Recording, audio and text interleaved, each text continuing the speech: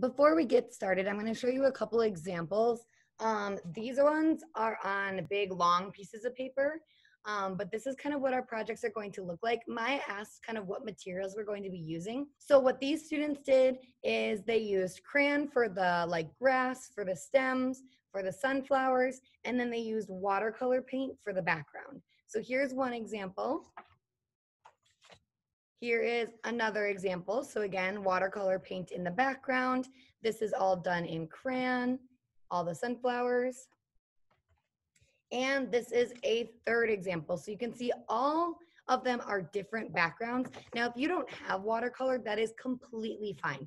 You can use other materials for the background, but if you do have watercolor, as we move forward with this project, we will be talking about how to use that a little bit more. So you can see this background is orange, this one is blue, and this one is pink. Okay, and we'll talk a little bit more about what colors you can use for your background and what colors you probably shouldn't use for your background. And I have more examples in my presentation as well. Vincent van Gogh, a Dutch painter born in 1853. Again, on the left here is a self-portrait that he painted of himself. And on the right-hand side, it is a painting, super, super famous painting. You might have seen it before. It's called The Starry Night. Another famous painting that he did is a sunflower painting. Now, this is kind of what we are going to use as inspiration for our sunflowers. Now, I am going to let it be a pretty open project. So if you want to do something that's very similar to what Vincent van Gogh did, where it is a flower vase with like a background and a table and a bunch of sunflowers in a vase, you can do it like that. Or you can do your sunflowers like the examples that I showed you at the beginning of class, where it's more like they look like they're outside, right? There's grass on the bottom, there's stems coming up from the ground, and then there's sunflowers in the sky. So I'm going to leave that up to you. And again, when we start drawing out our designs tomorrow on a practice piece of paper, just like we did with our maps, we're going to do a first draft and then we're going to do a final draft. So a sketch and then a final drawing, when we can talk about more about kind of what you want yours to look like then. There are a couple of things that you do need to include. One thing that I want you to try to include is a focal point. So you still can do a vase, like I said, and like a background and a wall, but I do want the flowers to be the focal point. So the focal point means that your eye, when you look at your artwork, is going right to the flower. It's not going to the background. It's not looking at the vase. It's looking right at the flower. And a big way that you can make the flower the focal point is if it's the biggest thing on your paper, right? So if you do want to do a vase, what I'm going to ask you to do is make it a little bit smaller. So the biggest thing that you can see is the sunflowers. And again, when we're starting out our sketches, we'll talk a little bit more about that tomorrow. Two other things that I really want us to work on in this project are overlapping and realism. So overlapping, you can see in the picture on the left, and there's overlapping on the right too. But I want you to look at the left picture. You can tell that this sunflower is in front of the sunflower in the back because the petals are going on top of the other petals. So like if you take your two hands and you put one hand on top of the other, that's overlapping. So I'm going to talk again more about this tomorrow once we start drawing, but I want you to really focus when you're drawing your flowers. You want to make them nice and big. They should be the focal point, and it should overlap somewhere on your picture. Okay, it could overlap the petals. It could overlap the entire sunflower. You could overlap the stems or the leaves on your project. It's kind of up to you, but you do need to show overlapping, and we'll talk about that more tomorrow. And then realism. Realism means that it looks real. So when we're working on this project, I want us to try our very best to make them look the way sunflowers really look in real life, which means we'll be using realistic colors. Our stems will be green, our leaves will be green, our petals can be either kind of like that orangey color that you see in some of these flowers, and mainly they're going to be kind of that yellow color. The inside of our sunflowers will be kind of this dark brown or this black color. So we're going to be using realistic colors, and we're going to be using realistic drawing skills to make it look as real as possible. So if someone looks over at your drawing at the end of this project, they know exactly what it is. So focal point is a sunflower. Overlapping is sunflowers going on top of each other, and realism is making them look as real as possible. So I showed you some examples in the beginning. I'm also going to show you some examples here. Now, these are from my second graders from last year. So you can see the overlapping. All right, so the petals are overlapping in this one, petals are overlapping here. We've got one flower overlapping the stem here, and the clouds in the background are actually overlapping.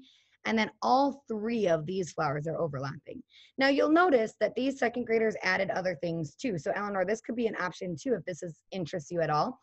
This person added a bumblebee. This one has a caterpillar and a butterfly. We have suns, we have clouds. So these are all options of things that you can add. And again, the sunflowers are done with crayons, and then the background is done with watercolor. Now, some have more overlapping than others, but all of these you can tell have overlapping on them somewhere, whether it's in the petals or the leaves or the actual whole sunflower. And you can see we're using oranges, we're using yellows. And again, they added a couple things like we've got dirt, we've got a hill, a sun, we've got birds. So there are other things that you can add into as long as the sunflower is the focal point, right? Here are some more examples. This one is overlapped a little bit in the leaf here. I would have liked to see a little bit more overlapping in this first one, but there still is overlapping here. Same, there are overlapping with these petals here. I think they could have added a couple more, but they still did and included overlapping. And then on the bottom too as well, using realistic colors. So I wanted to show you these ones because two of these friends decided to do a vase. So they did a vase, but as you can see, the big sunflowers are the focal point. Like your eye goes to the sunflowers first, not the vase. Same with this one on the bottom. The vase is actually really, really small. And so you're looking at the sunflowers the most, okay? And then you can notice that people decided to color their petals in different ways. So some people decided just to keep the inside of the sunflower brown and the outside yellow. Some did the inside of the sunflower brown and the outside orange. And then some people did a mixture of both. So this like second one right here where my mouse is, that has the two butterflies on it and the vase, that you can see that the inside is colored brown and black, which is an option. And then their petals are colored yellow and orange. Okay, so I'm gonna go back and look at some of these examples. Okay, these ones are the same way. So this student decided to just do black on the inside and yellow on the outside. That's totally an option too. Okay, it still looks like a sunflower in my opinion. Otherwise, you can mix together the oranges and the yellows and you can make your petals look like that. All right, again, we've got some mixed, some not, some with black inside, some with brown insides. And again, looking at similar ones. Okay, so all of these things are options. So tomorrow for class, I'm going to have you come with a white piece of paper and a pencil, and I'm going to share my screen with you, and we're going to draw some sunflowers together underneath my iPad screen so you can see what I'm doing and how I'm overlapping. All right, so two colors I would suggest not using for watercolor is yellow, because most of your sunflowers are going to have yellow on them, and I don't want the petals of your sunflower to blend in with the background. And I also would not use green, just because the sky never really is green. Like a sunrise might be pink, red, purple, kind of those colors, or a sunset might be like blue, purple, also pink.